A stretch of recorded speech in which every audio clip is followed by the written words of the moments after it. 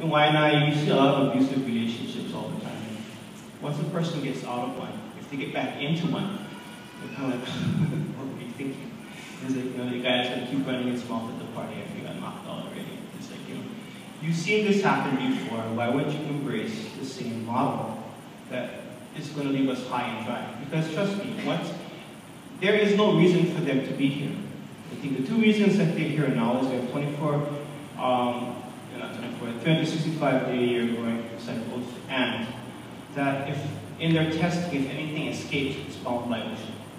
I mean, those are the clearest and compelling reasons. But once oil costs make it not worth their being here, they're going to leave and they're going to up and on. So that's kind of our assessment of it. And therefore, we were looking at how do we create models that counter that. There's one inarguable truth that oil is going to run out. That, I can chart. Anybody can tell me that it's not going to happen. I mean, I'd love to hear it. I'd love to hear how it's going to be. We're going to be able to sustain this model. And in all the sustainability paradigms that are being designed, they're being designed for continents. And no one is addressing the issues of how island economies like us, Puerto Rico, which are heavily urbanized, heavily industrialized, are going to sustain this. Ask Cuba how that works. Yeah.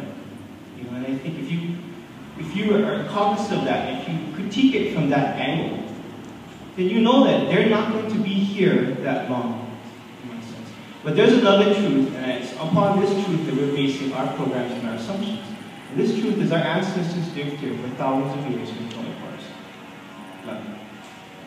And given that, that belief that we also charge people to say, no, that wasn't the case. There are these huge massive language that came in 1400s that brought in Hawaiian. No one can argue with that truth either. And for us, that then means that they were, I don't like to use the word Hawaiian culture anymore.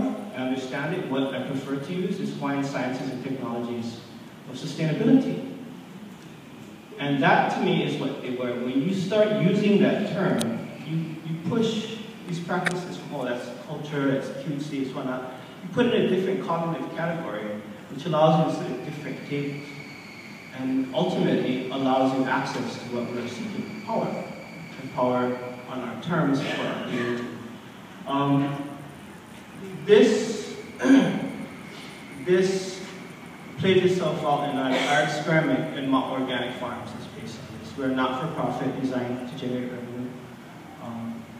We're in the community of Waianae. We're a 24-acre fully certified organic farm. We sell 35 to 45 different varieties of produce to chefs, to retail spaces, and to CSA and farmers markets. And that growing food on Oahu in of itself is a political act. To grow food in Waianae is not, as the status quo would say, highest and best use of our land. Because we have the dumps, we have live fire military training, we have all of these things, and we are one of the largest populations of Native Hawaiians in the world. And those two things being situated next to each other is pure coincidence. Right? And that's what we're talking about, is power. So, we have a farm, but the fact that we're growing food, we're doing this year we're hitting $650,000, making us one of the largest in the world. So we're not an experimental farm, we're an actual functioning business. What makes us, what is really important and what we really believe in is that our farm is then run by young adults from our community. We have a college internship where we recruit young adults from Waianae to work on the farm. Prerequisites like 17 to 24 have graduated from high school and live on the Waianae coast. They enter into a college program where they put in 20 hours a week on the farm, Monday, Wednesdays, and Fridays from 4:45 in the morning to and some Saturdays when kids see them yelling at people at the farmers market and buy their produce. In exchange for this sweat equity, we provide a full tuition waiver to our community college, monthly stipend starting at $500. We open a bank account for them and we match 2-1 whatever they save up to cap at $3,000, which has to be for education. And they run the day-to-day operations of the farm. Currently, we're sending 40 young adults from Waianae to college as organic farmers.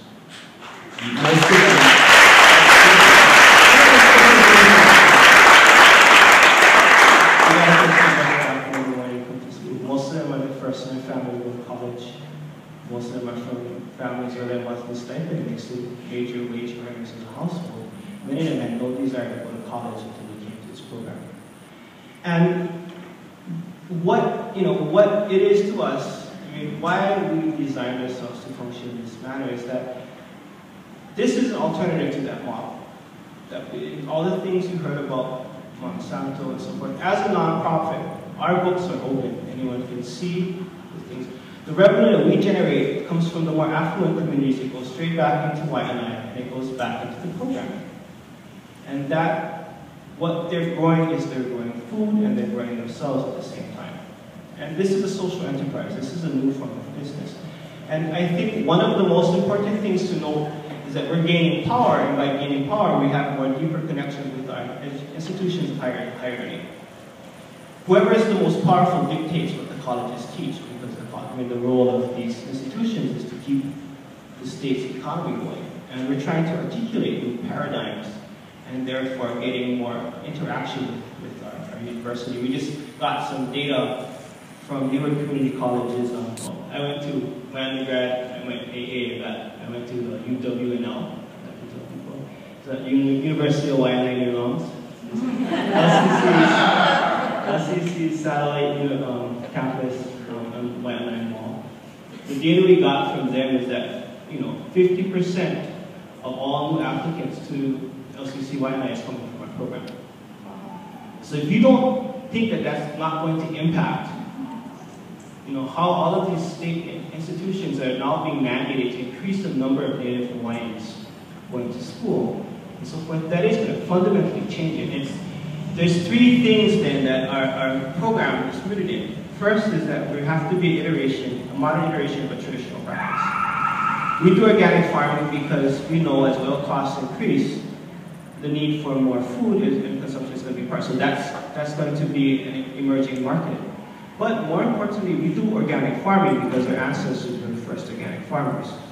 And when you don't artificially induce the soil to grow beyond its capacity, that means you have to know the winds, you have to know the rains, you have to know all the things that are prerogatives of your ancestors. Your culture then isn't just something you just chant because I'm Hawaiian. Your culture is then something you chant because embedded in these mo'olelo and these things are scientific knowledge. And that's the first thing we're trying to do. The second thing we're really designing to do is to create pathways to academic achievement for a community of youth that learn with their hands, they learn working in groups, and they learn working in projects, tactile, peer-based, and project-based learners. Young adults who learn that way, now in the DOE, are called special ed, and they're put in classes. And they're not stupid, they understand that that's a slave. But the damning thing is that that's how their ancestors learned. That is how practitioners learn. And when you tell them they're special ed in that way, it's putting them down, it's putting their families down, it's putting their ancestry down. And when you are smart and you sense that, because kids in our communities understand power, you wonder why they're breaking people's faces and doing drugs. It's part of that it's acting out now. We try to use these spaces, and they call that entrepreneurial space, enterprise and entrepreneurialism. If you tell the same set of kids, with this acre, you got to make $50,000 a year while maintaining 2.1 college. They will learn math. They will learn their science. And they have to do soil testing. Marketing it, they will learn, their English. When asking why more people aren't growing food in Hawaii, they will learn political science. And they will learn Hawaiian studies. And they'll learn all of these things in a way that it's not just learning off taking notes and spitting back. They'll learn how practitioners learn. But I need it. I own it. And this is a responsibility of mine to do it. So that's the second thing we're trying to do. But the third thing, and I think what Uncle Walter and I were talking about, is that you can't just use these powerful pathways to academic achievement and not build jobs. Because you're going to create diaspora. They're going to be so empowered that they're going to be living in the Pacific Northwest or wherever they want to. What we are aspiring to do is create living wage jobs in our own community that honor and respect the workforce that are rooted in our indigenous practice. And that, I think, is how when Monsanto finds it, when the PR machine runs out and we're just going to pull it on. We have these things built alongside it. And And I think that's the key way for us to address these issues. It's not give them too much money and have it give them, oh, Monsanto, they're responding to them. Like basically give them an eloquent middle finger to what they're trying to do and create something that can participate in the market and be better for them. Be a better brand and so forth. And that's ultimately what we're trying to do is currently the dichotomy of culture is, the dichotomy is in our community. If you don't practice your culture, you will make money.